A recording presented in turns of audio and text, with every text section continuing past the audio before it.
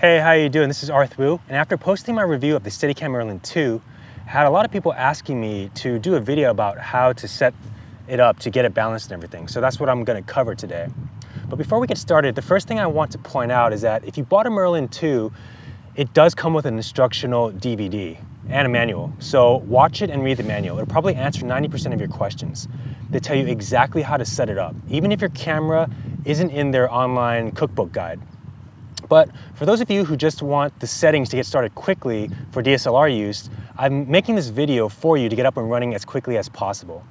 So I'm just going to give you the settings I use, and the way I figured this out was basically watching the DVD, YouTube videos, blogs, and a lot of trial and error basically to figure out the specific settings for my camera setup.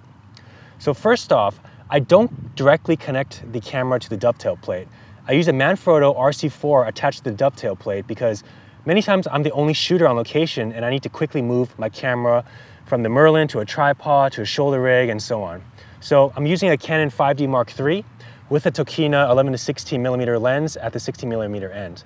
So if you're using anything other than a DSLR, your settings will slightly change because each camera weighs differently, but this should get you most of the way there. So here are my settings. The dovetail plate connects to the actual Merlin body at around 1.25, or they call it minus 1.25.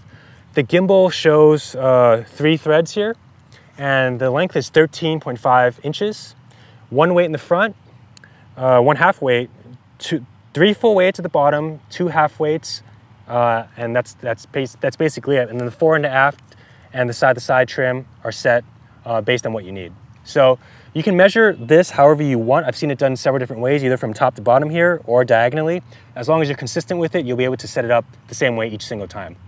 So the next step I have for you is write down your settings, because when you break your Merlin back down into your bag and you're changing cameras and so on and so forth, you want to know exactly where the dovetail plate was sitting, as well as how long the arms are away from each other, so you know you can set it up quickly again.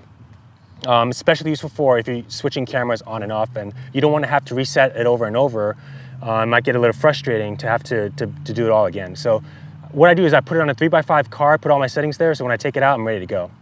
Another tip regarding the balance, so the guys at Steadicam recommend having a full second of drop time, meaning when you put the unit on its side, it takes about 1 second for it to fall vertically like this. So I have it about a second, and I follow this method and it works great for me.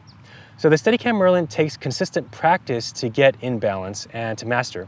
So while I don't really consider myself a master, I'm always critical of my own work and try to get it to look as good as possible.